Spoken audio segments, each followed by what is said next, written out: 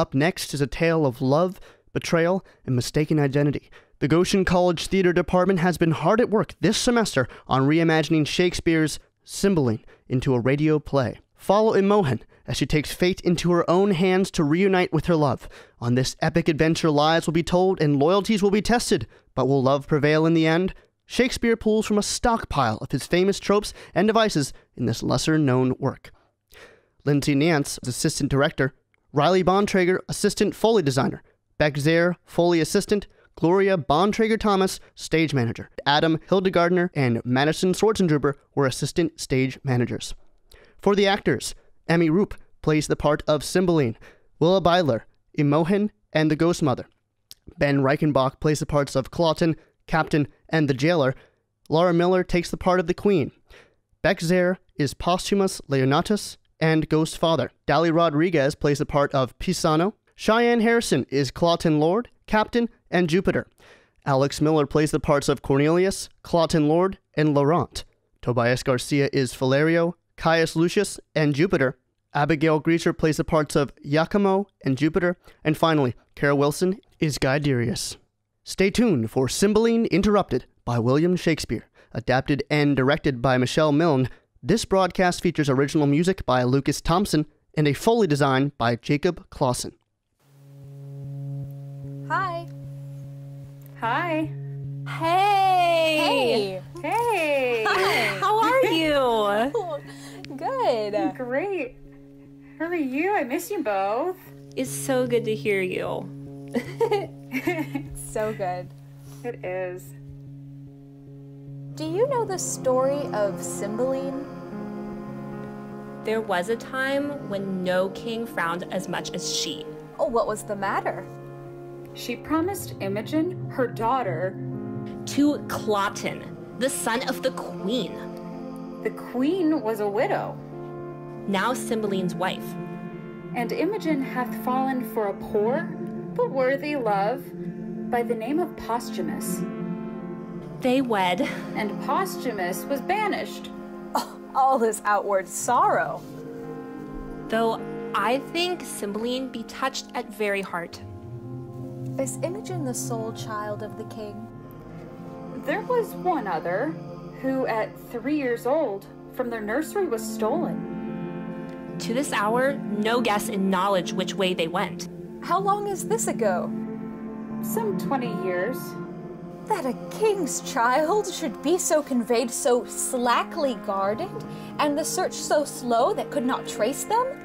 Howsoe'er 'tis strange. Yet, it is true. Listen. Listen.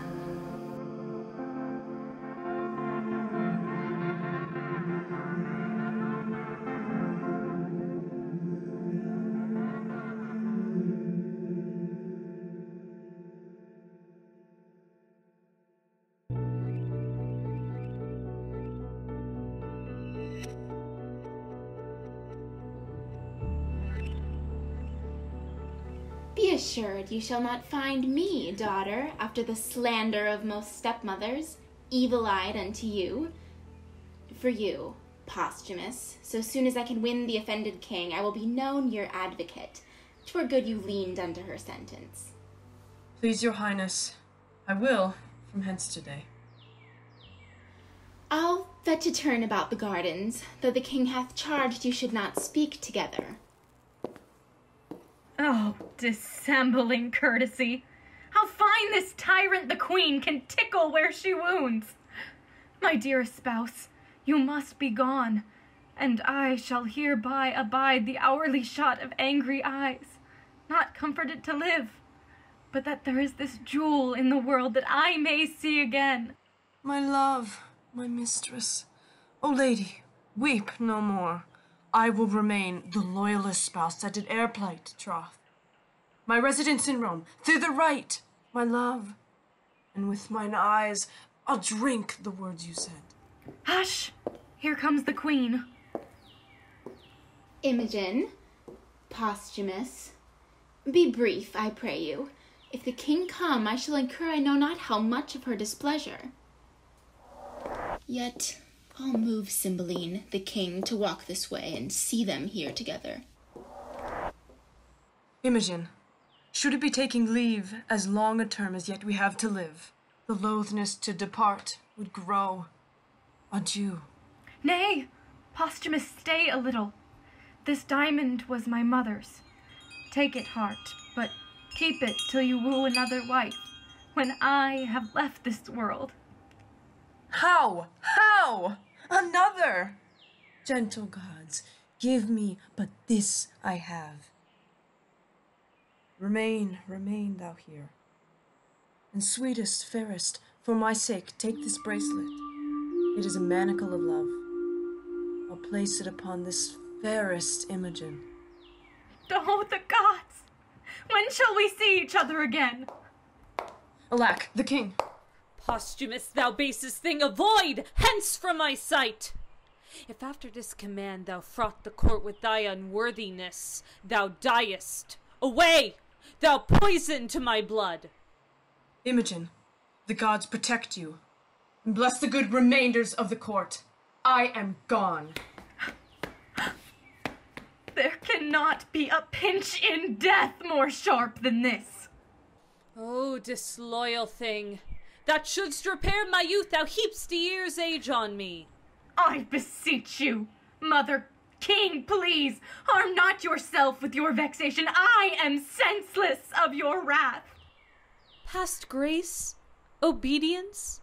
Past hope, and in despair that way past grace. Thou mightst have wed Cloten, the sole son of my queen. Oh, bless that I might not. I chose an eagle, and did avoid a puttock. Thou tookst a beggar, who wouldst have made my throne a seat for baseness. No, they rather added a luster to it. Oh, thou vile one! It is your fault that I have loved Posthumus. You bred them as my playfellow. They overbuy me almost the sum they pay. What? Art thou mad? Oh, queen. Imogen and Posthumus were again together. You have not done after our command. Away with Imogen. Pin her up. Beseech your patience. Peace, dear lady daughter, peace. Sweet sovereign, leave us to ourselves. Nay, let her languish, die of this folly. I do leave you to yourselves. Fie, Imogen, you must give way. Walk with me, let's speak a while. Oh, Bassanio, what news? The Lord Cloten. My son? Yes, madam, drew his sword on Posthumus. No harm, I trust, is done. Your son drew upon an exile. There might have been some harm, but that they had rather played than fought. Then all is well. Bassanio, why came you from Posthumus?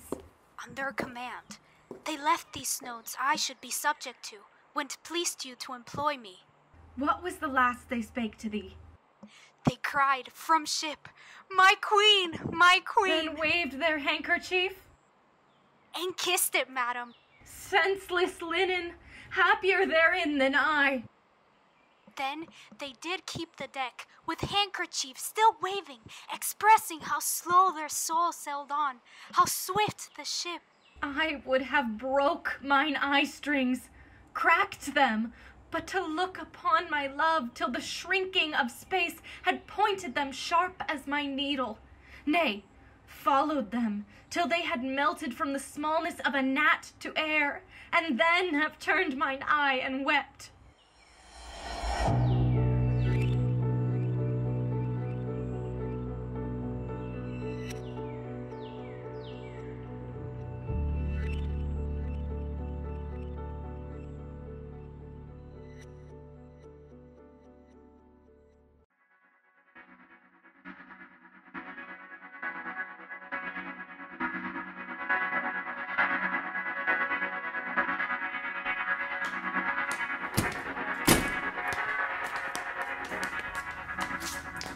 Cloten, sir, I would advise you to shift a shirt. The violence of action hath made you reek.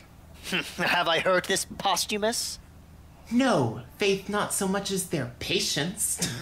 Hurt? Why, their body's a passable carcass. The villain would not stand me. No, but fled forward still toward your face. I would they had not come between us, and that Imogen should love Posthumus and refuse me? Sir, as I told you always, her beauty and her brain go not together. She shines not upon fools, lest the reflection should hurt her. Would there had been some hurt done. Come, I'll to my chamber. I'll attend your lordship. And I as well, my lord.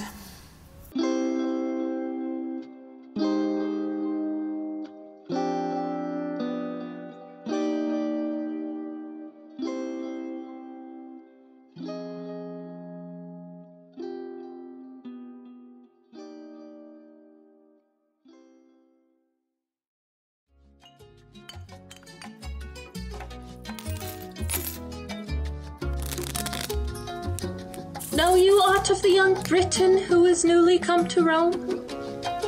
Speak you of Posthumus? I've seen them in France. This matter of marrying Imogen, Cymbeline's daughter? And then their banishment? Their father and I were soldiers together. But look, they come here now. I beseech you, Giacomo. Laurent. Hello again. Be better known to this gentle one, Posthumus, whom I commend to you as a noble friend. My friend, Posthumus. We have known together in Orleans. Friend, since when I have been debtor to you for courtesies, which I will be ever to pay, yet pay still. You orate my poor kindness. By your pardon, I was then a young traveler. My quarrel was not altogether slight. Can we, with manners, ask what was the quarrel? Each of us fell in praise of our country, and then our country mistresses. This noble, at that time vouching theirs to be more fair, virtuous, wise, and chaste than any of the rarest of our women in France. You must not so far prefer her for ours of Italy. Being so far provoked as I was in France, I would abate her nothing. If she went before others I have seen, I could not but believe she excelled many. But I have not seen the most precious diamond, that is, nor you, the lady. I praised her as I rated her. So do I my ring. What do you esteem it at? More than the world enjoys. Either your unparagon mistress is dead, or she is outprized by a trifle. You are mistaken. A jewel may be sold or given, but she is not a thing for sale. Only a gift of the gods. Which the gods have given you? Which, by their graces, I will keep. Strange foul light upon neighboring ponds. Your ring may be stolen, too. A cunning thief or an accomplished courtier would hazard the winning of both. Your Italy contains none so accomplished a courtier to convince the honor of my mistress Imogen. I fear not my ring. Let us leave here, friends. With some conversation, I should get ground of your fair mistress, had I admittance and opportunity to friend. You are a great deal abused into bold a persuasion. Gentles, enough of this. It came in too suddenly. Let it die as it was born. Would I had put my estate on the approbation of what I have spoke? What lady would you choose to assail? Yours, whom in constancy you think stands so safe. I will lay you 10,000 ducats to your ring. Commend me to the court where your lady is, and I will bring from thence that honor of hers which you imagine so reserved. I will wage against your gold my ring. I hold dear as my finger. I will have it no lay. By the gods it is one. If I bring you no sufficient testimony that I have enjoyed the dearest bodily part of your mistress Imogen, my 10,000 ducats are yours. So is your diamond too. if I come off and leave her in such honor as you have trust in. She your jewel, this your jewel, and my gold are yours. I embrace these conditions. If you make your voyage upon her and give me directly to understand you have prevailed, I am no further your enemy. She is not worth our debate. But if she remain unseduced, for the ill opinion and the assault you have made on her, you shall answer me with your sword. Your hand. A covenant. And straight away for Britain, lest the bargain should catch cold and starve. Agreed.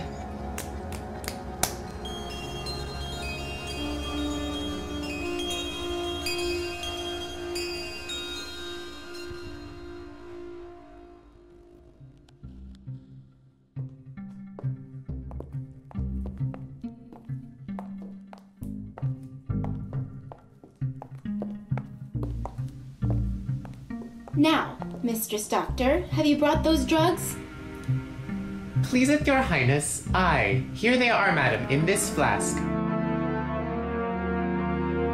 But, I beseech your grace, without offense, my conscience bids me ask, wherefore you have commanded of me these most poisonous compounds, which are the movers of a languishing death? I wonder, Doctor, thou ask me such a question, unless thou think'st me devilish. I will try the forces of these thy compounds on such creatures as we count not worth the hanging, but none human. Your highness shall from this practice but make hard your heart. Oh, content thee. Here comes Pisanio, upon whom will I first work, servant to Posthumus and enemy to my son. How now, Pisanio? Doctor, your service for this time is ended. Take your own way. I do not like the queen. She doth think she has strange lingering poisons. I do know her spirit, and would not trust one of her malice with a drug of such damned nature. Those I gave her will stupefy the sense a while, but there is no danger in what show of death it makes. She is fooled with a most false effect. Pisanio, thou sayest Imogen weeps still for Posthumus? She does. Dost thou think in time she will not quench and let instructions enter where folly now possesses? Do thou work.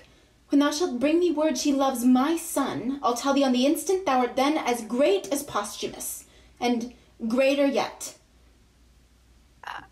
Is this your flask? Thou takest up thou know'st not what, but take it for thy labor.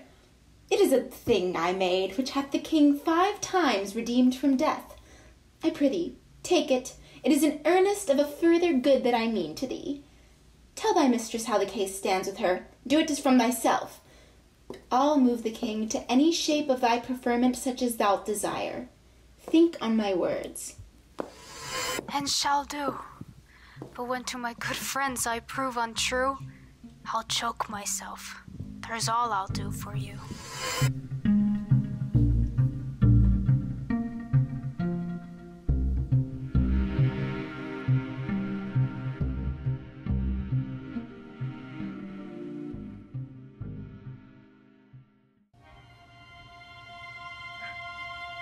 A mother cruel and a stepdame false, my loved one banished. Oh, my supreme crown of grief. Had I been thief stolen as my sibling? Pappy! Pisanio, what news? Madam, here is a noble of Rome by name of Iachimo. Comes from your love with letters. Change you, Madam Imogen. The worthy Posthumus is in safety and greets your highness dearly. Thanks, good friend. You're kindly welcome. All of her that is out of door most rich. If she be furnished with a mind so rare, I have lost the wager. Boldness, be my friend. My love writes, this Iachimo is one of the noblest note to whose kindnesses I am most infinitely tied. So far I have read aloud, but even the very middle of my heart is warmed by the rest of the letter. You are as welcome, worthy friend, as I have words to bid you. Thanks, fairest lady. And Posthumus's health, beseech you. Well, madam. Are they disposed to mirth? I hope they are. Exceeding pleasant. So merry and so gamesome, they are called the Briton reveller. When they were here, they did incline to sadness, and oft times not knowing why. I never saw them sad. There is a Frenchman, your love's companion, much loves a girl at home. He furnishes thick sighs, while Posthumus, your love, laughs from free lungs, cries, "Oh, can my sides hold to think one can by history report what woman is, in free hours languishing for assured bondage?" Will my sweet say so? Aye, madam, with eyes that flood with laughter. But heavens know some loves are much to blame. Not mine, I hope. Not yours. But yet heaven's bounty might be used more thankfully. Whilst I am bound to wonder, I am bound to pity, too. What do you pity? Two creatures, heartily. Am I one? Lamentable. I pray you, friend, deliver with more openness your answers to my demands. Why do you pity me? That others do... I was about to say... enjoy your... but it is an office of the gods to venge it and not mine to speak on't. You do seem to know something of me, or what concerns me. Pray you, tell me what both you spur and stop. Had I this cheek to bathe my lips upon, this hand whose touch would force the feeler's soul to the oath of loyalty, could I slaver with lips as common as the stairs that mount the Capitol? Join hands with hands made hard with whorish labor? My love, I fear, has forgot Britain. And themself. Let me hear no more. Oh, dearest soul, your cause doth strike my heart with pity that doth make me sick. A lady so fair to be partnered with strumpets. Oh, be revenged, or she that bore you was no king. Revenged? If this be true, how should I be revenged? Should your love make you live betwixt cold sheets, whiles they are vaulting variable ramps? Revenge it. I dedicate myself to your sweet pleasure. What hope, Pisanio? Let me my service tender to your lips. Away! I do condemn mine ears that have so long attended thee. Thou wrong'st a gentle one, who is as far from thy report as thou from honor, and solicits here myself, that disdains both thee and the devil alike. What hope, Pisanio? Oh, happy Posthumus! Oh, blessed live you long! Oh, give me your pardon, dear lady. I have spoke this to know if your affiance were deeply rooted, and shall bring Posthumus much joy. You make amends. Oh, be not angry, most mighty princess, that I have adventured to try your taking a false report. The love I bear Posthumus made me to fan you thus. Pray, your pardon. All's well, friend. Take my power of the court for yours. My humble thanks. Oh, I had almost forgot to entreat your grace, but in a small request. Pray, what is it? Some dozen Romans of us and your love, Posthumus, have mingled sums to buy a present for the emperor, jewels of rich and exquisite form, their values great. May it please you to take them in protection? Willingly, and pawn mine honor for their safety. Since my love hath interest in them, I will keep them in my bedchamber. They are in a trunk. I will make bold to send them to you only for this night. I must aboard tomorrow. Away so soon? I must, madam. Therefore, I shall beseech you, if you please, to greet your love with writing. Do tonight. I will write. Send your trunk to me. It shall be kept safe.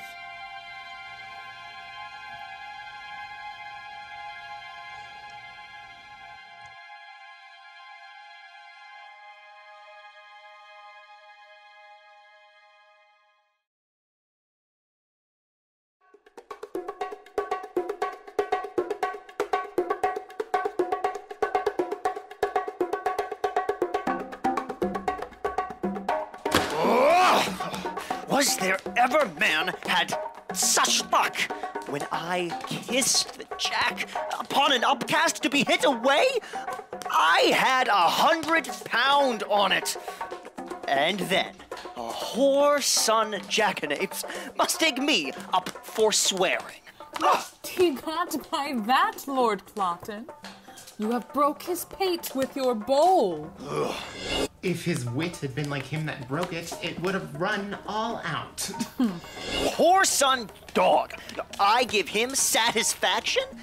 Would he had been one of my rank? To have smelt a fool. I had rather not be so noble as I am. They dare not fight with me because of the queen my mother. I must go up and down like a cock that nobody can match. It is not fit, your lordship, to undertake every companion that you give offense to. I know that, but it is fit. I should commit offense to my inferiors. Did you hear of a stranger that's come to court tonight? A stranger? And I not know on it? There's an Italian come, by the name of Giacomo. 'Tis thought to be one of Posthumus's friends. Posthumus? A banished rascal! Come, I'll go see this Italian. What I have lost today at bowls, I'll win tonight of him.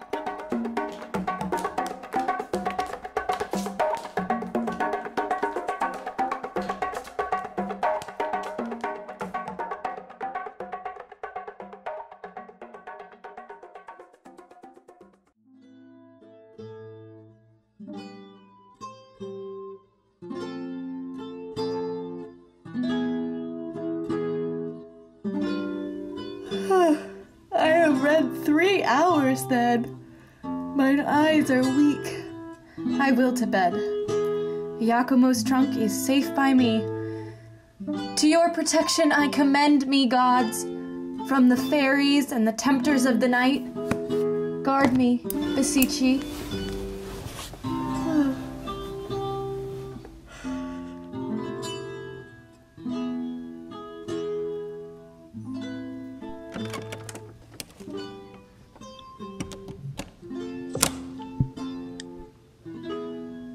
Crickets sing, and our o'erlabored senses repair itself by rest.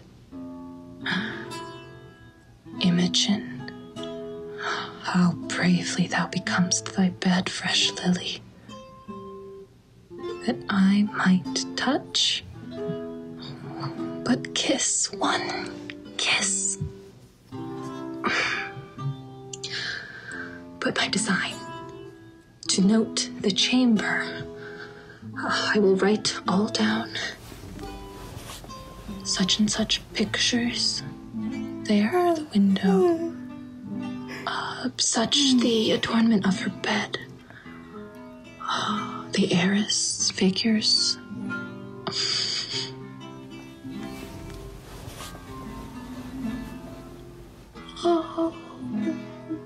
Oh, sleep, thou ape of death, lie dull upon her, and be her sense but as a monument, thus in chapel lying. A bracelet on her wrist. Oh. Come off.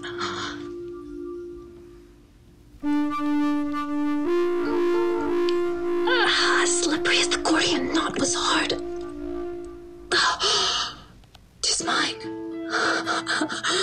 And this will outwitness outwardly to the maddening of her love.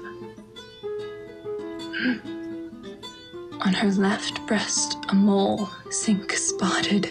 This secret will seem to prove I have picked the lock and tamed the treasure of her honor. No more. To what end? I have enough.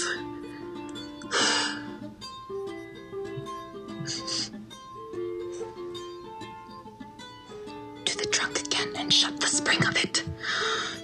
Swift, swift, you dragons of the night. I lodge in fear, though this a heavenly angel. Hell is here.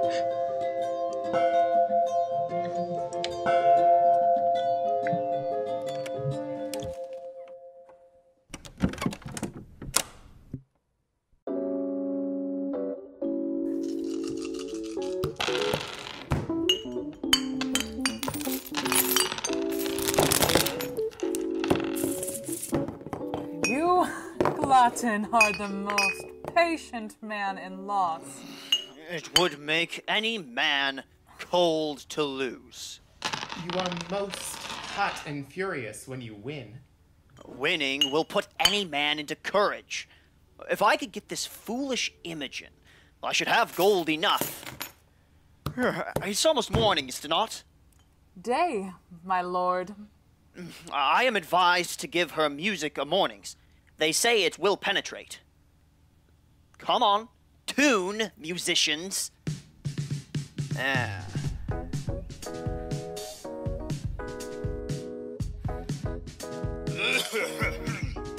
Okay.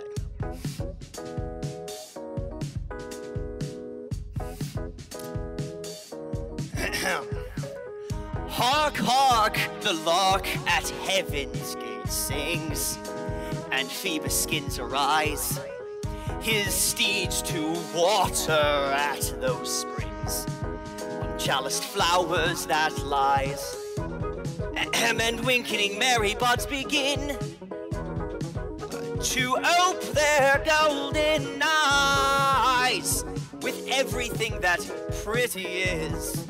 My lady sweet, arise, arise, woo, arise, arise, arise, arise,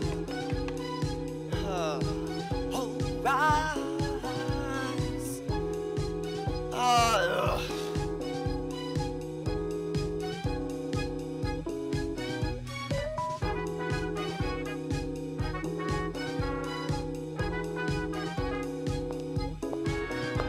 Here comes the king. I am glad I was up so late, for that's the reason I was up so early. The king cannot choose but take this service I have done as care. Good morrow to your majesty. Attend you here the door of our stern daughter? Will she not forth? I have assailed her with music, but she vouchsafes no notice. The exile of her minion is too new. She hath not yet forgotten. Some more time must wear the print of that remembrance out, and then she's yours. So please you, king. Ambassadors from Rome. The one is Caius Lucius.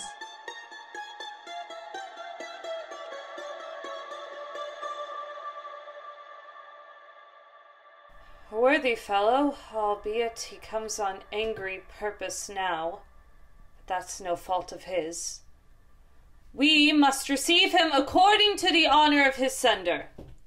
Cloten, when you have given good morning to your mistress, attend the queen and us.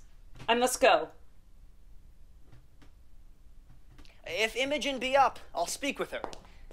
If not, let her lie still and dream. By your leave, ho! By your leave, Imogen, it's me, it's Cloten. We had a scheduling thing in the gardens this morning. Did Pisanio tell you? Imogen, are you up? Imogen! Imogen, I know you are awake. Imogen, I will keep knocking until you come to this door. Come on. Imogen, my knuckles are starting to hurt. Ah, good morrow, fairest. Good morrow, sir. I swear, I love you. If you swear still, your recompense is still that I regard it not. This is no answer. But that you shall not say I yield being silent, I would not speak. I pray you, spare me. One of your great knowing should learn forbearance. To leave you in your madness, 'twere my sin, I will not. Fools are not mad folks. Do you call me fool? As I am mad, I do. If you'll be patient, I'll no more be mad. That cures us both. I do here pronounce by the very truth of it, I care not for you. I hate you. You sin against obedience, which you owe your mother, the king. For you are curbed by the consequence of the crown, and must not soil the precious note of it with that base one, Posthumus. Profane fellow! Wert thou the son of Jupiter, thou wert too base to be Posthumus's groom. The south fog rots Posthumus. Their meanest garment that ever hath but clipped their body is dearer in my respect than all the hairs above thee. How now, Pisanio? Their garment, now the devil. Pisanio, to hell and my woman hide thee presently. Their garment. I am sprited with a fool. Frighted and angered worse. Go bid my woman search for a bracelet that too casually hath left mine arm. I do think I saw it this morning. Confident I am last night 'twas on mine arm. I kissed it. 'Twill not be lost. I hope so. Go and search. Their meanest garment? I said so. I will inform your mother. Your mother, too. She's my good lady, and will conceive, I hope, but the worst of me. So I leave you, sir, to the worst of discontent. I'll be revenged. Their meanest garment. Well.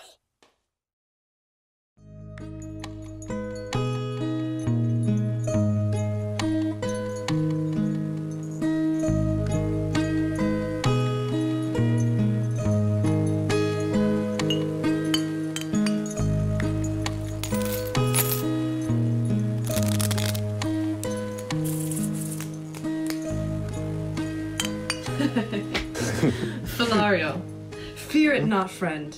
I would I were so sure to win the king, as I am bold that Imogen's honor will remain hers. What means do you make to the king? Not any, but abide the change of time. Quake in the present winter state, and wish that warmer days would come. In these seared hopes, I barely gratify your love.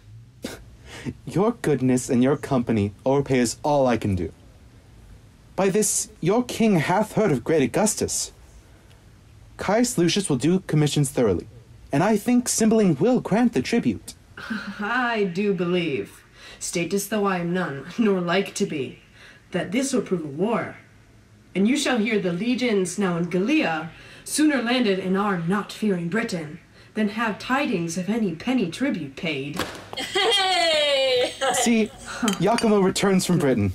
Welcome, friend. I hope the briefness of your answer made for the speediness of your return. Your lady is one of the fairest that I have looked upon. And therewithal the best. Here are letters for you. Their tenor good, I trust. 'Tis very like. All is well, yet. Sparkles this ring as it was wont, or it's not too dull for your good wearing? I'll make a journey twice as far to enjoy a second night of such sweet shortness which was mine in Britain. For the ring is won, your lady being so easy. Make not, sir, your loss your sport. I hope you know that we must not continue friends. But so we must, if you keep covenant. I now profess myself the winner of her honor, together with your ring. If you can make it apparent that you have tasted her in bed, my hand in ring is yours. If not, the foul opinion you had of her pure honor gains or loses your sword or mine. I will confirm with oath, though you shall find you need it not. First, her bedchamber, where I confess I slept not, was hanged with tapestry of silk and silver, the story of proud Cleopatra, where she met her Roman. This is true, and this you might have heard of here by me or by some other. More particulars must justify my knowledge. The chimney is south of the chamber, and the chimney piece chased Diane bathing. The roof of the chamber with golden cherubims is fretted. Her endirons, I had forgot, were 2 winking cupids. This is her honor. Let it be granted you have seen all this. The description of what is in her chamber, nothing saves the wager you have laid. Then, if you can, her bracelet. Be pale. I beg with leave to air this jewel. See? Jove, is it that which I sent with her?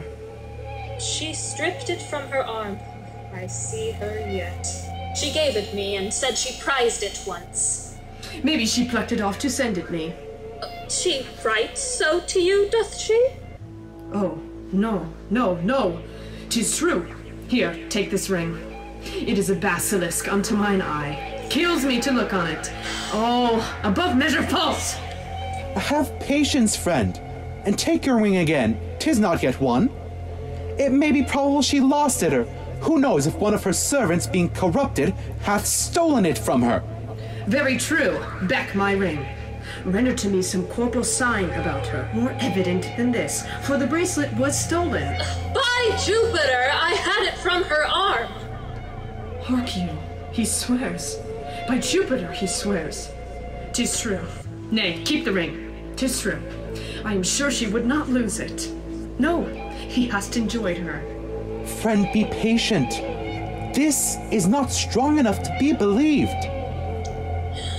If you seek for further satisfying, upon her breast lies a mole.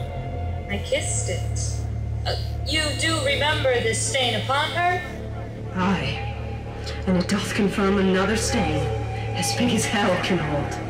Oh, that I had her here, to tear her limb meal! I will go there and do it, in the court. I'll do something. Giacomo, you have won.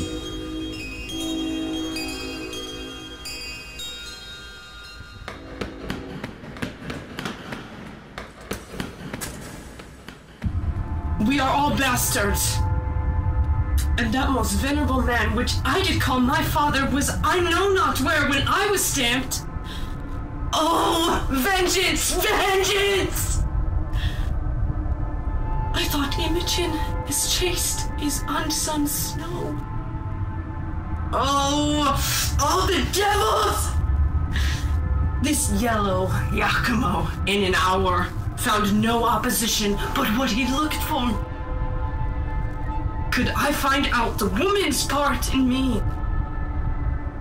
Vice is the woman's part.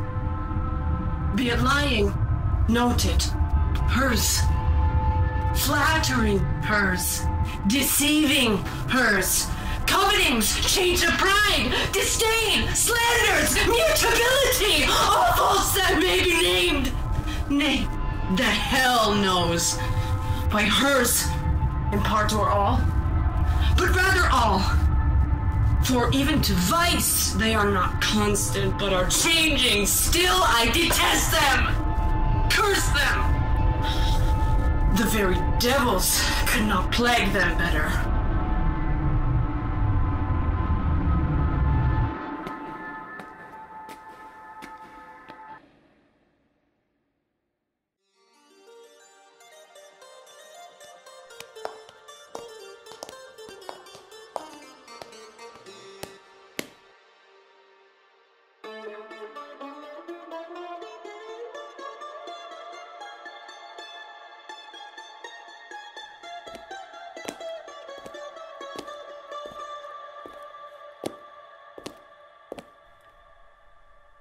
Caius Lucius, tell us, what would Augustus Caesar with us? When Julius Caesar was in this Britain and conquered it, thine uncle granted Rome a tribute, yearly 3,000 pounds, which by thee lately is left untendered.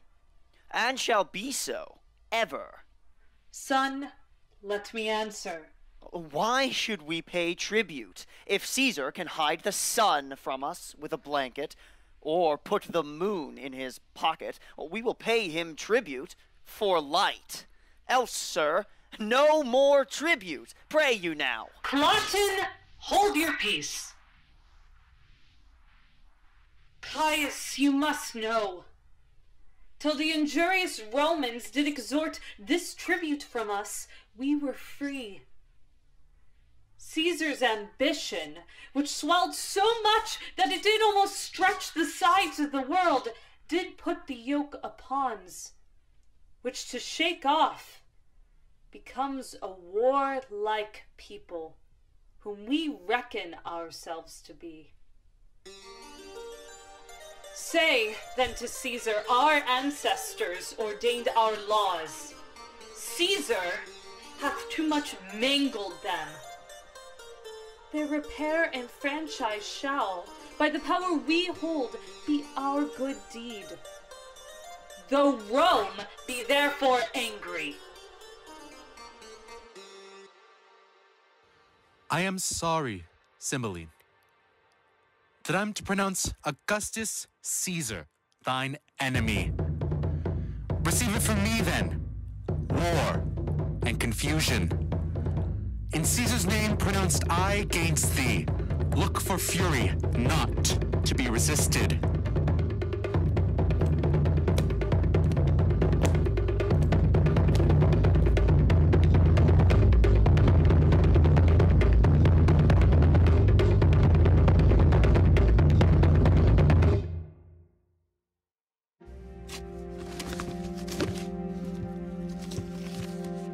Letters from Posthumus. One for her, but the one for me. What means that letter they wrote to me? Adultery? Imogen? Posthumus! Oh! What false Italian hath prevailed on thy too ready hearing? How? That I should murder Imogen? I, her? Her blood? How now, Pisanio? Madam, here is a letter you should read. What? A letter from my love? Posthumus? They write to me, "Oh, dearest of creatures, take notice that I am in Cambria at Milford Haven. What your own love will out of this advise you. Follow! Oh, for a horse with wings! Hearest thou, Pisanio? They are at Milford Haven. Read, and tell me how far 'tis thither. If one of mean affairs may plot it in a week, why may not I glide thither in a day? Then, true Pisanio, who longst like me to see thy noble, longst, but not like me, yet longst, but in a fainter kind. Oh, not like me, for mine's beyond, beyond. Say and speak thick, how we may steal from hence. But first, how get hence? Prithee, speak. How many score of miles may well we ride twixt hour and hour? 1 score twixt sun and sun. Why, one that rode to his execution could never go so slow. But this is foolery. Go and provide me presently a riding suit. Madam, your best consider. There's no more to say. Accessible is none but Milford way.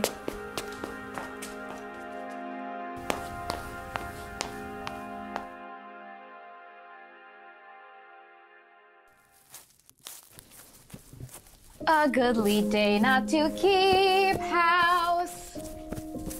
This gate instructs me how to adore the heavens. Hail thou, fair heaven!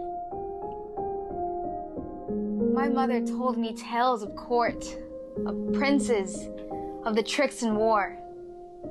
But I've never winged from view o' the nest.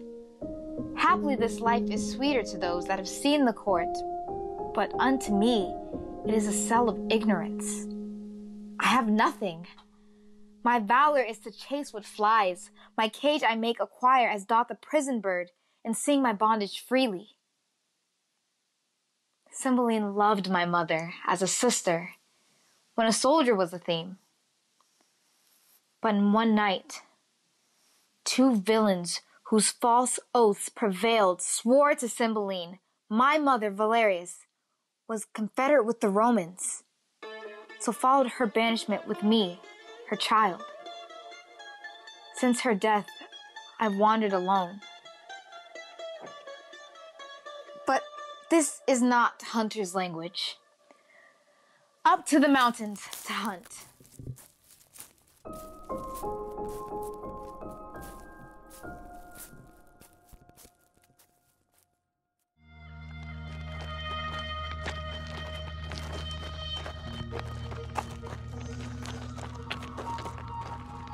Pisanio, thou toldst me when we came from horse the place was near at hand. But friend, where is Posthumus? What is in thy mind that makes thee stare thus? Please you, read this letter. From Posthumus. The letter reads, Thy mistress, Pisanio, hath played the strumpet in my bed. Pisanio, act for me. Let thine own hands take away her life. I shall give thee opportunity at Milford Haven. What shall I need to draw my sword? The paper hath cut her throat already. False to their bed. What is it to be false? To lie and watch there and to think on them and cry myself awake? That's false to their bed, is it? Alas, good lady. I false. Some jay of Italy hath betrayed them. Oh, loved one's vows are but our traitors. Good madam, hear me. Come, Pisanio, do thou this letter's bidding. Look, I draw the sword myself. Take it and hit my heart. Do their bidding. Strike. Hence, vile instrument!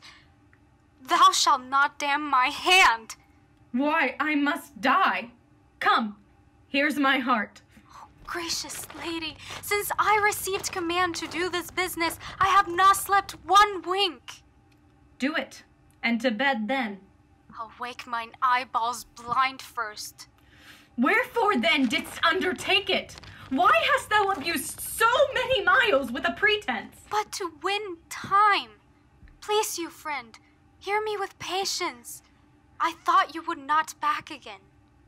Most like. Bringing me here to kill me. Not so, neither. It cannot be but that thy love's abused. I'll give but notice you are dead, and send Posthumus some bloody sign of it. Why, what shall I do the where? Where bide, how live? Or in my life, what comfort when I am dead to my spouse? Caius Lucius comes to Milford Haven tomorrow. Now, if you could disguise yourself, you should tread a course near the residence of Posthumus. Oh, for such means I would adventure. Well then, here's the point. You must forget to be a woman. Make yourself but like a man. For thinking this, I have in my bag the garments you will need. For Caius Lucius, present yourself. Desire his service. Thou art all the comfort the gods will diet me with. This attempt I am soldier to, and I will abide it with a prince's courage. Well, madam, we must take a short farewell, lest being missed I be suspected of your carriage from the court. Here is a flask. I had it from the queen. If you're sick, a dram of this will drive away distemper. To some shade, and dress you to your manhood. May the gods direct you to the best. Amen, Pisanio. I thank thee.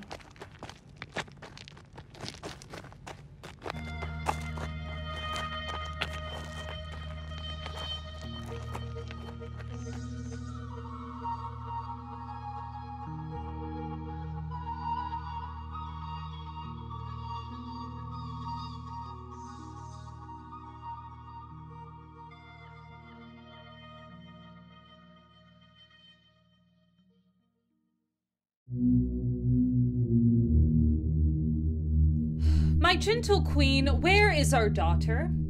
She looks us like a thing more made of malice than of duty. We have noted it. Since the exile of Posthumus, most retired hath her life been. The cure whereof, my king, 'tis time must do. Beseech your majesty, forbear sharp speeches to her. She's a lady, so tender of rebuke that words are strokes, and strokes death to her. Plottin, where is my daughter? Please, your majesty, her chambers are all locked, and there's no answer that will be given to the loudest noise we make. Her door's locked. No answer at all. Grant heavens that which I fear prove false. Son, I say follow the king. Aye, madam. Where is Imogen gone? Haply she's flown to her desired Posthumus. Gone she is, to death or to dishonor, and my end can make good use of either. She being down, I have the placing of the British crown. Madam, 'tis certain Imogen is fled. Go in and cheer the king. She rages, none dare come about her. All the better. May this night forestall her of the coming day. Oh, Imogen, I love and hate her, for she's fair and royal, and that she hath all courtly parts more exquisite than lady's woman. From every one the best she hath, and she, of all compounded, outsells them all. I love her, therefore. But disdaining me, and throwing favors on the low Posthumus, slanders so her judgment that what's else rare is choked. And in that point, I will conclude to hate her. Nay, indeed, to be revenged upon her. For when fools shall... Who is here? Come hither. Ah, you, precious pander. Pisanio, villain, where is thy lady? Good, my lord. Where is thy lady? Or by Jupiter, I will not ask again. Close, villain. I'll have this secret from thy heart, or rip thy heart to find it. Is she with Posthumus?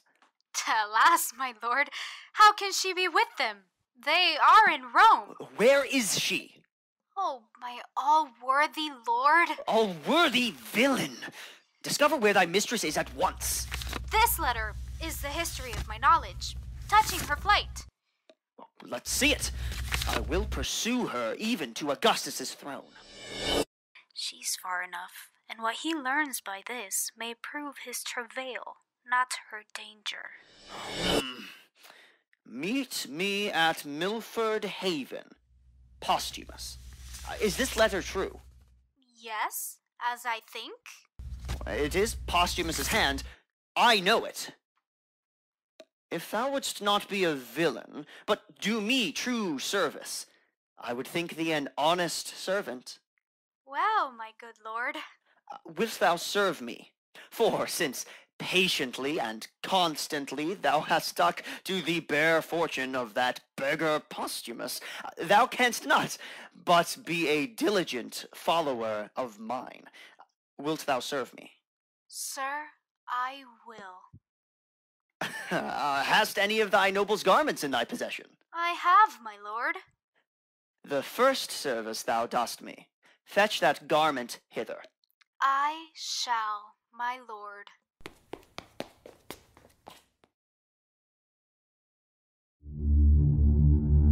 Meet thee at Milford Haven? Even there, thou villain Posthumus, will I kill thee. Why would these garments were come? Imogen said upon a time, the bitterness of it I now belch from my heart, that she held the very garment of Posthumus in more respect than my noble and natural person. Oh, with that garment upon my back will I ravish her. First, kill Posthumus, and in the eyes of Imogen, there shall she see my valor. I will execute in the clothes that she so praised. Then to court I'll knock her back, foot her home again. She hath despised me rejoicingly, and I'll be merry in my revenge.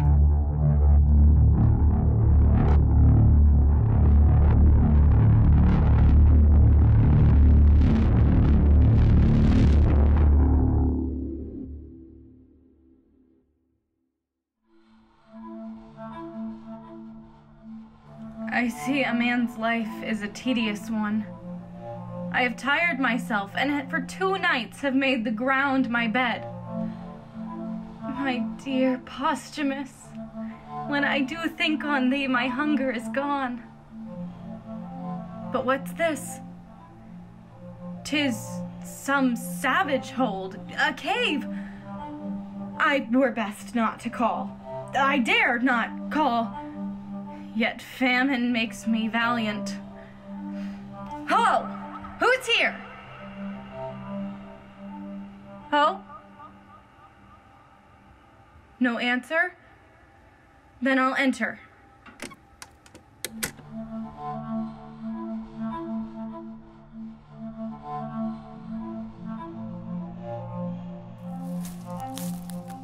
Peace be here, poor house that keeps thyself.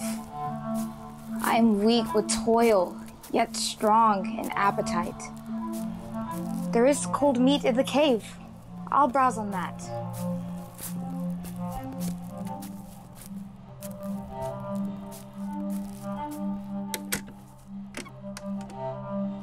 Whoa!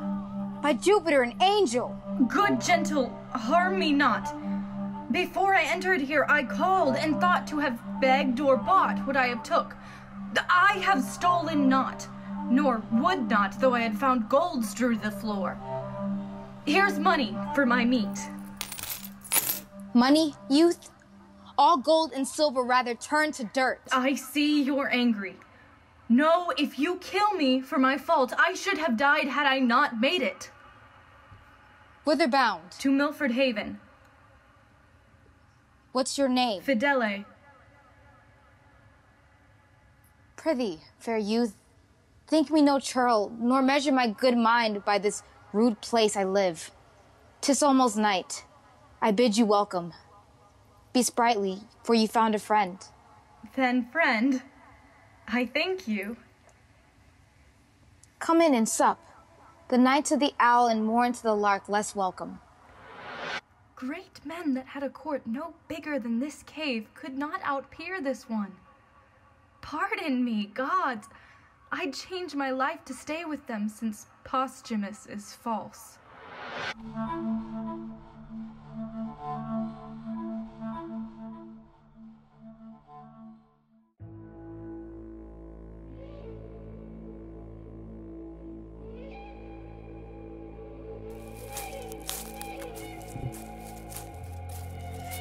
I am near to the place where they should meet, if Pisanio have mapped it truly. How fit Posthumus's garments serve me! I dare speak it to myself. For it is not vain glory for a man and his glass to confer in his own chamber. I mean, the lines of my body are as well drawn as any. Posthumus, thy head, which is now growing upon thy shoulders, shall within this hour be off. Thy mistress enforced, thy garments cut to pieces before thy face, and all this done, spurn her home to her mother, who may haply be a little angry for my so rough usage. But my mother shall turn all into my commendations. Out, sword, and to a sore purpose.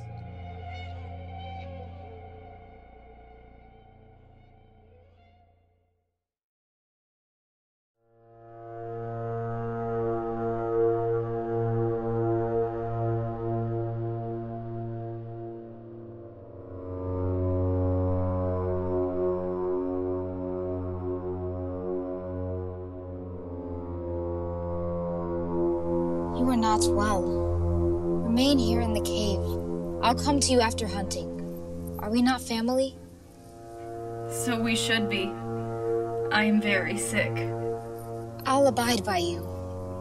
So please you, leave me. I am ill, but your being by me cannot amend me. Pray you, trust me here. I love thee. How much the quantity, the weight as much as I would love my brother. Sister, farewell. I wish ye sport. Your health so please you. I'll not be long away. Well or ill, I am bound to you. And shalt be ever. This is a kind creature, sister-like. But I am sick still, heart-sick. Pisanio, I'll now taste of thy drug.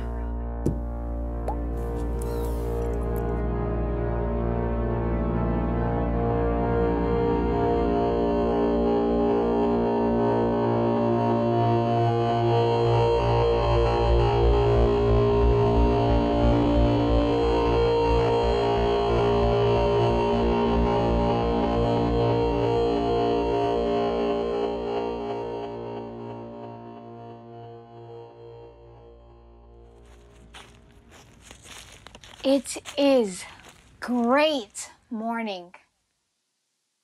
Who's there? Soft. What are you? Some villain mountaineer? Thou art a robber, a lawbreaker, a villain. Yield thee, thief. To who? To thee? What art thou? Why should I yield to thee? Thou villain base! Know'st me not by my clothes? No, nor thy tailor, rascal. What's thy name? Cloten, thou villain. Oh, Cloten, thou double villain, be thy name. I cannot tremble at it. Were it toad, or adder, or spider, 'twould move me sooner. Thou shalt know I am son to the queen. Oh, I'm sorry for it, not seeming so worthy as thy birth. Art thou not afeard? Those I reverence, those I fear. The wise. At fools, I laugh, not fear them. Die the death. When I have slain thee with my proper hand, I'll follow those that even now fled hence.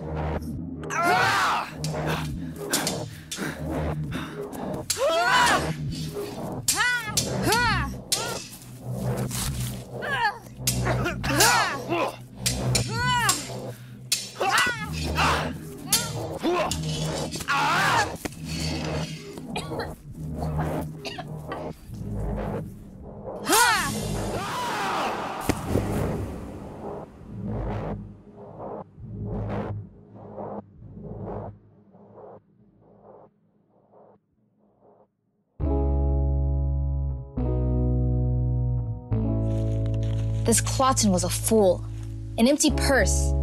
There was no money in it. I've cut off one Cloten's head, son to the queen, after his own report, who called me traitor. The law protects not me, then why should I be tender to let an arrogant piece of flesh threaten me, play judge and executioner all himself? With his sword, which he did wave against my throat, I obtain his head from him.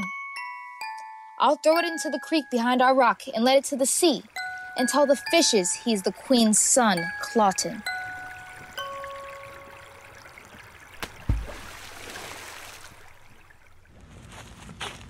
Now, where's my brother?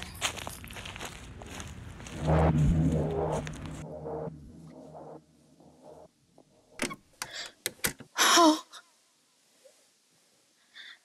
the bird is dead. If he be gone, he'll make his grave a bed with fairest flowers, while summer lasts and I live here fidelity. I'll sweeten thy sad grave.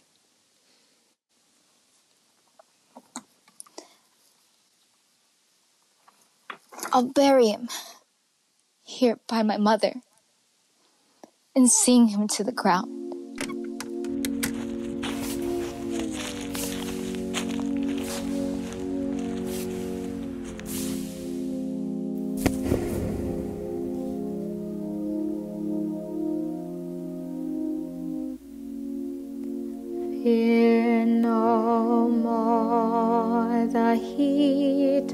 the sun, nor the furious winter's rages. Thou thy worldly task hast done, home art gone, and ta'en thy wages.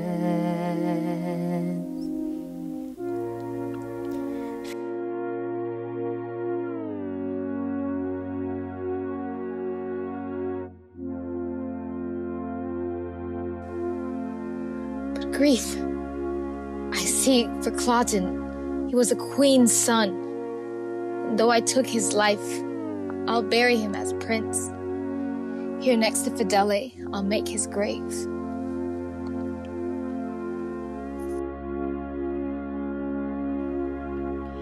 Fear no more the lightning flash, nor the all-dreaded thunderstorm.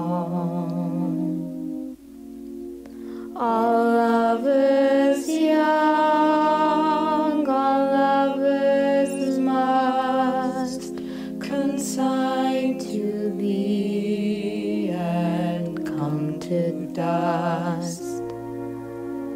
Quiet consummation have, and renowned be thy grave.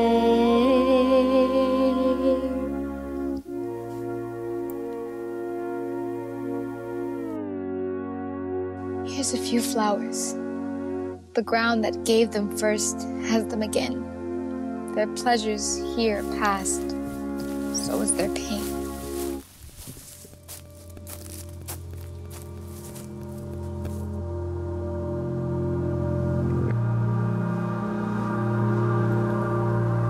I dreamed of Milford Haven. Which is the way?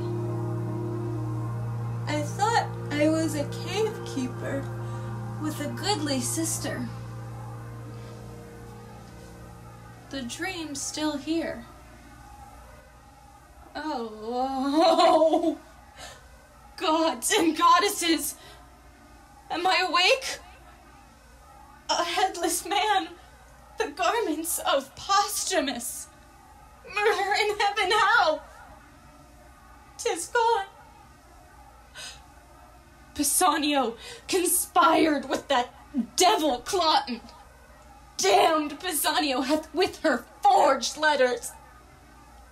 Oh, Posthumus, where is thy head? How should this be? The drug Pisanio gave me, have I not found it murderous to the senses? That confirms it home. This is Pisanio's deed, and Cloten's. Oh, my love, Posthumus, dead. Soft. Ho. What man is here? Dead or sleeping? But he's alive. Who is this thou makest thy bloody pillow? What's thy interest in this sad wreck? How came it? What art thou? I am nothing. This was my Maastricht's. Alas, I may wander from east to west, try many, all good, sir, truly, never find such another Maastricht's. Lack, good youth. What is your name? Fidele, sir. I am Caius Lucius, Roman general. Our troops are assembling. Wilt take thy chance with me? I will not say thou shalt be so well Maastricht'd, but be sure, no less beloved. Go with me. I'll follow you. But first, an't please the gods, I'll hide them from the flies. Ay, good youth. Wipe thine eyes. Some falls are means the happier to arise.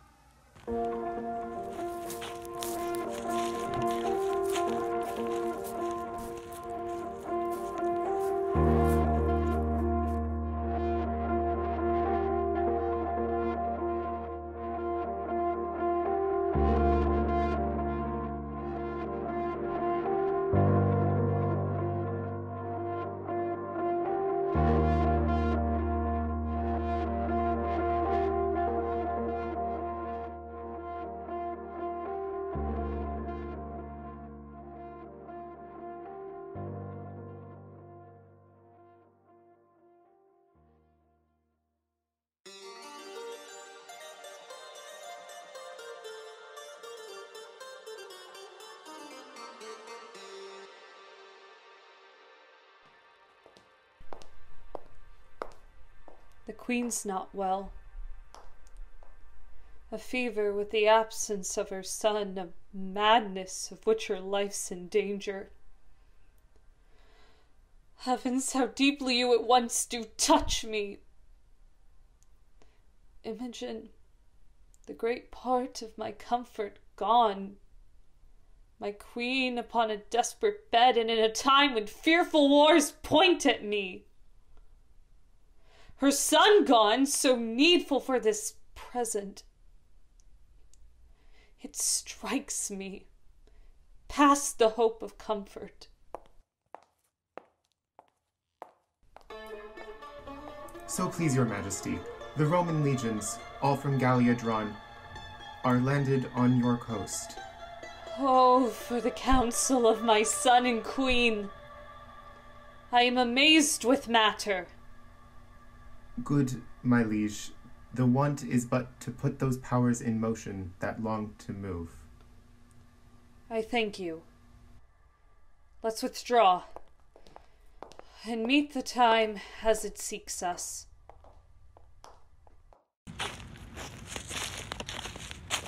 The noise is round about me. What pleasure find I in life to lock it from action and adventure? What hope have I in hiding? I'll hire to the mountains. They're secure. But I am not known.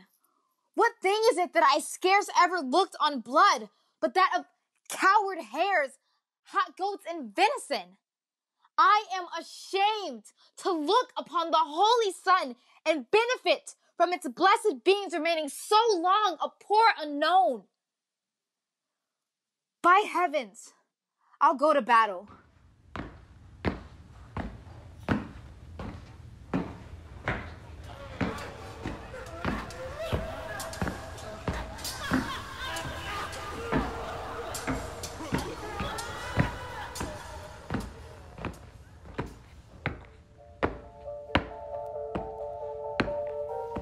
Cassandra hath sent this bloody sign of death, a handkerchief covered in her blood.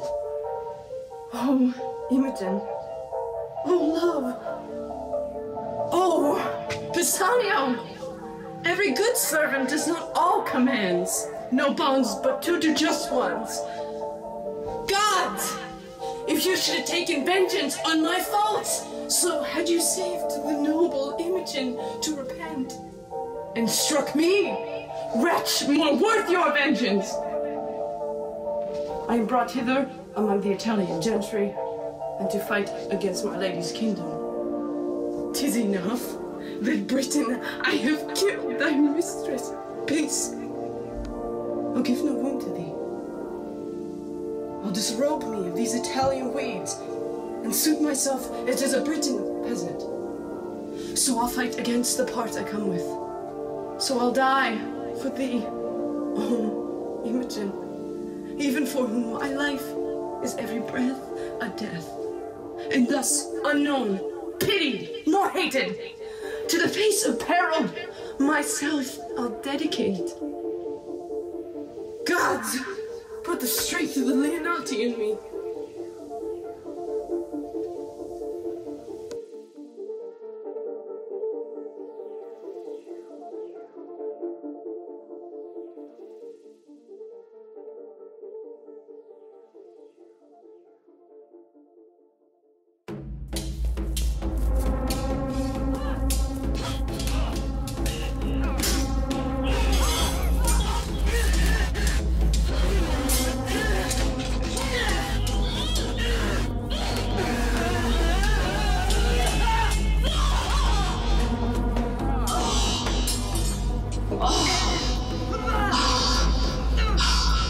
Heaviness and guilt within my bosom takes off my manhood. I have belied a lady, the princess of this country, and the heir aunt revengingly enfeebles me. Stand! Stand! We have the advantage of the ground. Nothing routs us but the villainy of our fears. Stand! Stand and fight! away from the troops, and save thyself. For friends kill friends, and this sword is such as war were hoodwinked.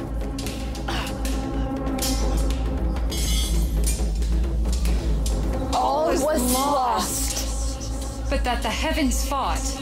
The king was of her wings destitute. The army broken, the enemy full-hearted. When all at once a peasant soldier athwart the lane, and more like to run the country base than to commit such slaughter, made good the passage, cried to those that fled, stand, stand. Then began a rout, confusion thick. Forthwith they fly, heavens, how they wound. Some slain before, some dying, some their friends. And now each one the cause of slaughtering 20. There was a third, an unknown British soldier made the affront with them. That was I, and mine own woe charmed. Could not find death where I did hear it groan, nor feel it where it struck. Well, I will yet find death, for I have resumed my previous part. Fight I will no more. For me, my ransom's death. On either side, I come to spend my breath, and end it by some means for Imogen. Stand! Who's there? A Roman. Lay hands on them!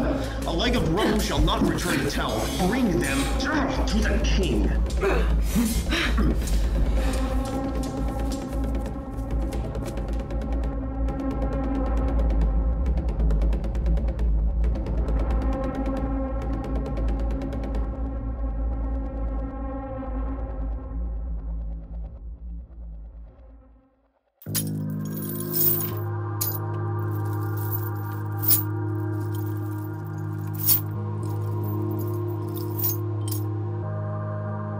Most welcome, bondage. Death, who is the key to unbar these locks. My conscience, thou art fettered more than my shanks and wrists. Is enough, I am sorry. Must I repent? I cannot do it better than in chains. For Imogen's dear life, take mine, and cancel these cold bonds. Oh, Imogen, speak to me in silence.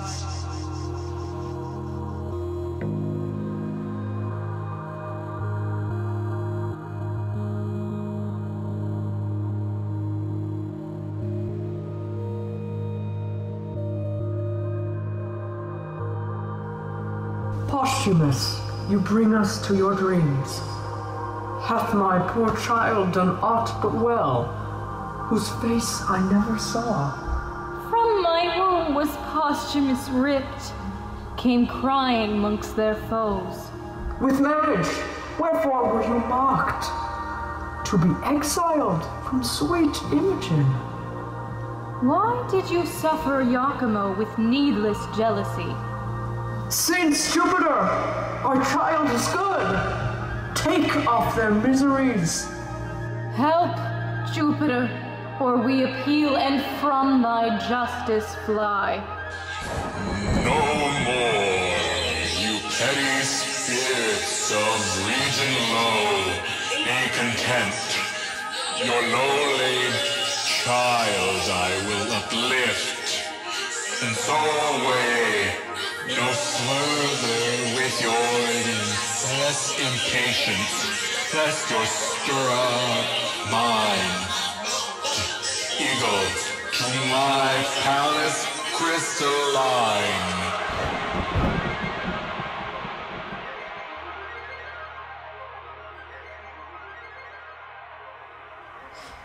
Sleep, thou hast begot a father and a mother to me, but gone. They went hence as soon as they were born. So I am awake. Poor wretches that depend on greatness's favored dream, as I have done.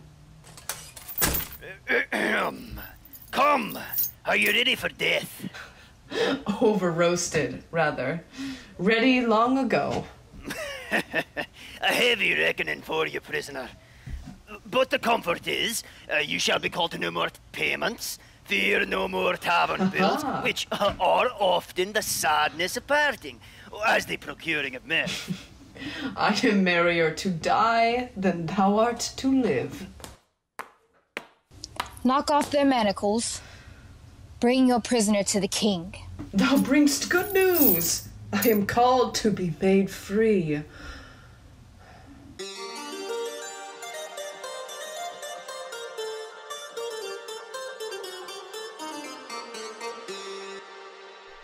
Stand by my side, you whom the gods have made preserver of my throne. To boast were neither true nor modest. Unless I add, I am honest.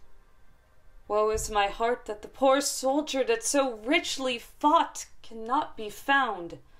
We have searched among the dead and living, but no trace of them. To my grief I am the heir of their reward. 'Tis now the time to ask of whence you are. Report it. In Cambria was I born. I will fit you with dignities becoming your estates. Mistress Doctor, there's business in your face. Why so sadly greet you our victory? Hail, great king. To sour your happiness, I must report the queen is dead. How ended she? With horror, madly dying, like her life, which, being cruel to the world, concluded most cruel to herself. She confessed she never loved you, only affected greatness got by you.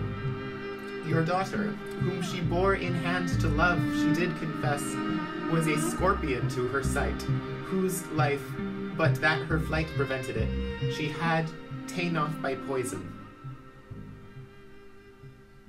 Oh, most delicate fiend! Mine eyes were not in fault, for she was beautiful. Mine ears that heard her flattery, nor my heart thought her like her seeming. It had been vicious to have mistrusted her. Yet, oh, my daughter, heaven mend all.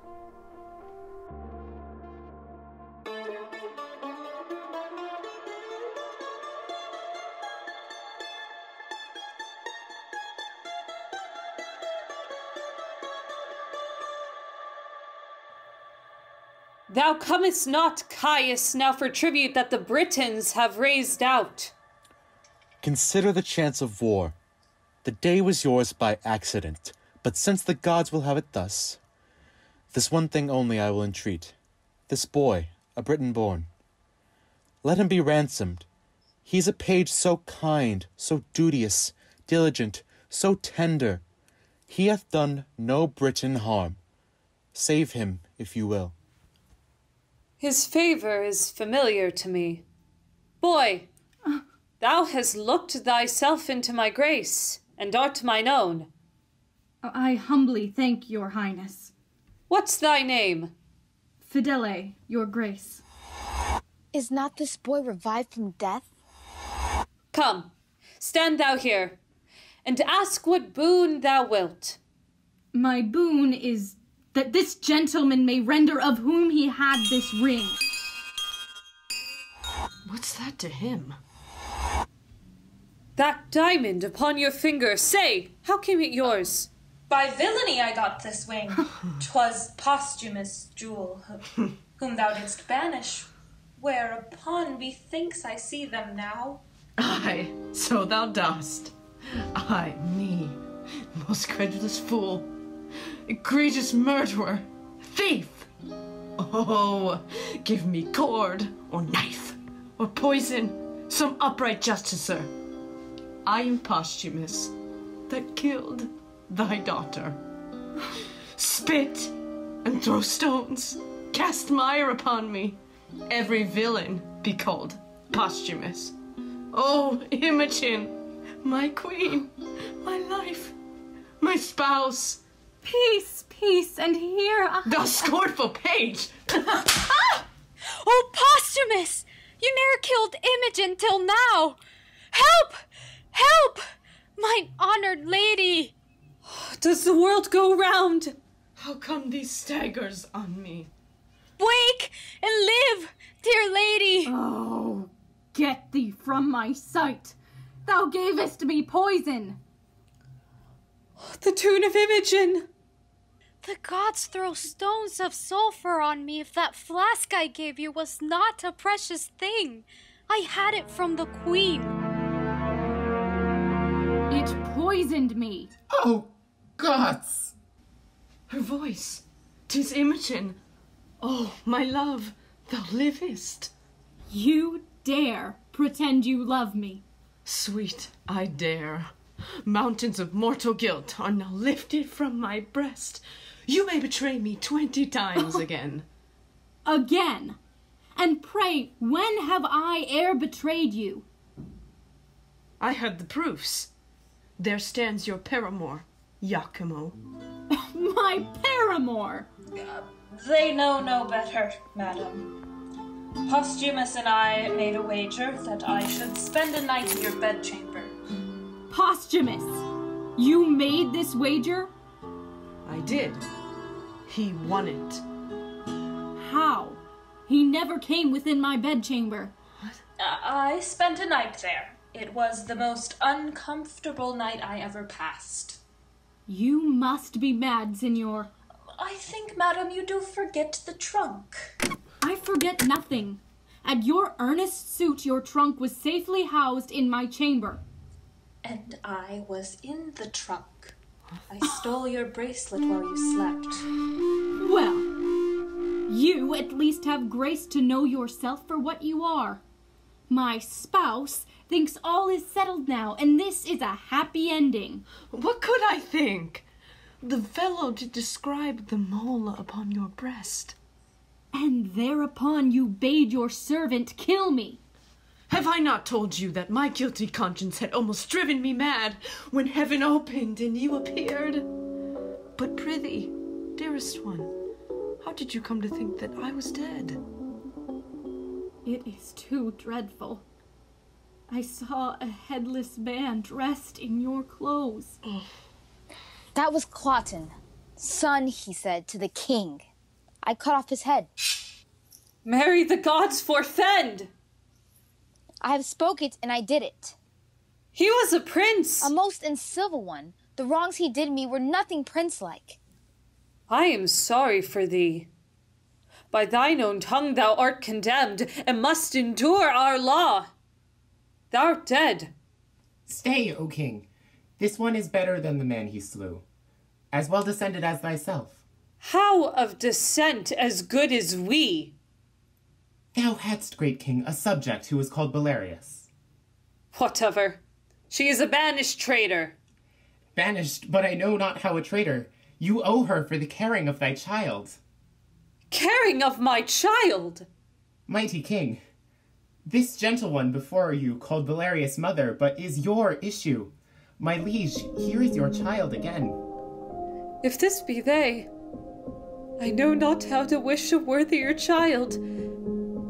Good Ares had upon their neck a mole. It was a mark of wonder. This is they, who have upon them still that natural stamp. Oh, what? Am I a mother to two again? Ne'er mother rejoiced deliverance more.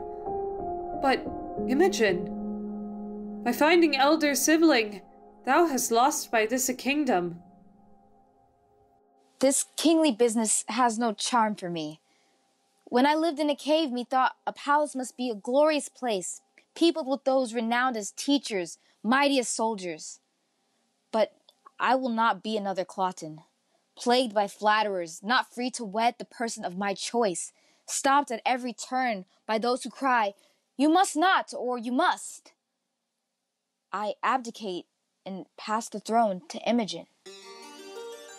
Oh, my gentle friend, you called me brother when I was but your sister. Did you e'er meet? Aye, my good lord. and at first meeting loved, continued so until I thought he died. Oh, rare instinct, all o'erjoyed. My good Caius, I will yet do you service. Much thanks to you. The forlorn soldier that so nobly fought, they would have been well become this place, and graced the thinkings of a king. I am the soldier that did accompany Guiderius in poor beseeming. Speak, Iachimo. I had you down and might have made you finish. I am down again. But now my heavy conscience sinks my knees as then your force did. Take my life, beseech you, which so I dearly owe. Kneel not to me. The power that I have is but to spare you, to forgive you. Live and deal with others better. You forgive? But take your ring and bracelet too. I have returned them both to you. Give both to me, and I say too, live and deal with others better.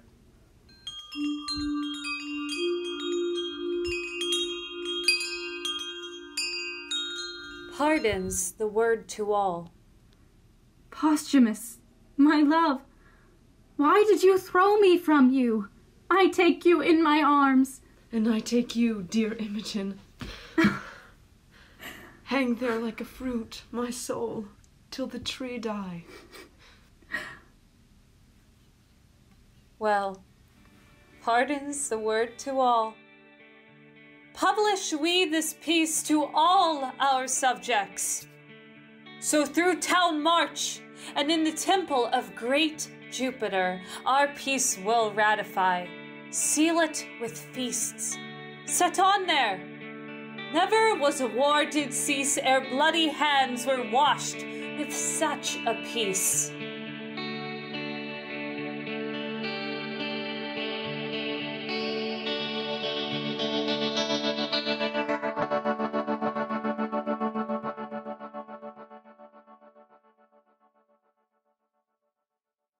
Thank you so much for listening to this broadcast of Cymbeline Interrupted, produced and performed by the Goshen College Theater Department. For more information and cast production team, and to experience Cymbeline Interrupted as an interactive web adventure with video by Cheyenne Harrison, visit cymbeline.goshen.edu through December 6th. Thank you so much for listening. This has been Cymbeline Interrupted.